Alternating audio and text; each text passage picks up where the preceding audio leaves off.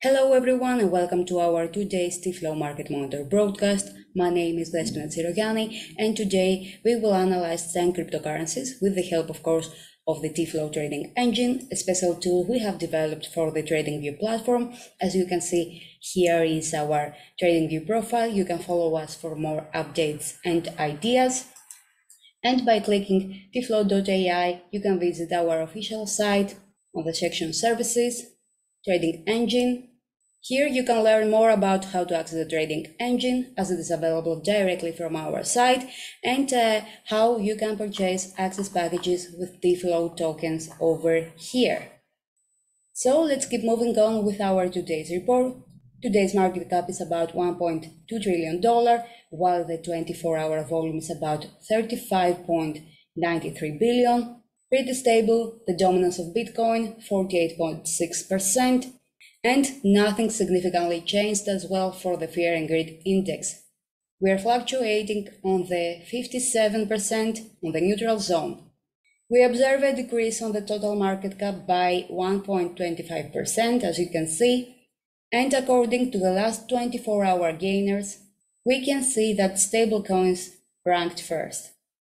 Let's keep moving on with the altcoin season index, click month, and we are pretty stable according to yesterday's report by 73%. This tool keeps fluctuating close to the high of the altcoin month area, and Bitcoin Cash keeps continuing to be first, according to the top 50 performance over the last month. So let's start with our today's report with Bitcoin chart. As you can see, the price of Bitcoin faces some pressure over here from sellers, and the price dropped below the 50 SMA line. If this decrease is going to continue, we may see a further drop close to the 200 SMA line in the near future. We are on the Ethereum chart. We closed our previous long position with a small gain of 1.7%, and now we are in a short mode. The price tries to stay above the 50 SMA line, but we may see a further decrease in the near future, in accordance to what the price of Bitcoin is going to do. We observe a conflict between bullish and bearish signals for the price of Binance coin. Currently, we are in a short mode, and the price fluctuates below the 50 SMA line. As I told you, it is very likely to see the price drop close to the previous support areas once again. We closed our previous long position on XRP with a gain of 55.71%, and currently we are in a short mode as the price moves sideways. So we are staying short for the price of XRP for the moment and waiting to see how the price is going to play. Let's keep moving on with Atom's price. As you can see, Atom is currently in a short mode, and the price fluctuates below the 50 SMA line, close to the strong trading area of the BPVR profile.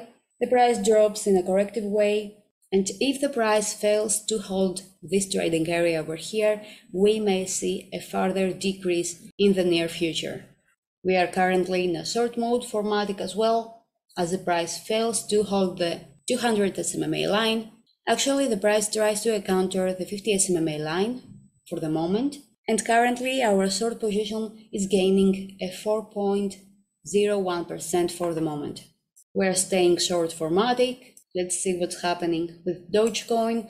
We closed our previous long position with a gain of 5.48%, and the price fluctuates on the 200 SMA line for the moment. So we observe this area and waiting for updates from the trading engine algorithm, as we may face some pressure from buyers.